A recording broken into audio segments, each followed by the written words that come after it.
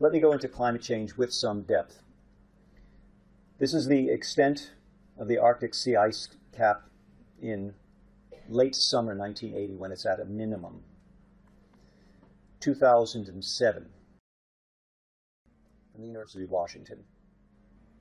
The lowest, the bright green, is the month of September. They had to refigure this because previously they thought it was a linear decline in sea ice, and they realized it was an exponential decay.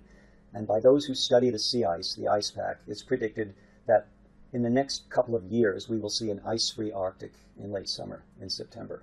Now this is in very, very stark contrast to the IPCC's report, which says at 2 degrees, well, we'll have, at 1.5, we'll have one ice-free summer every 100 years. Excuse me? Now, I wear this emblem. I don't work for the UN, I work at the UN.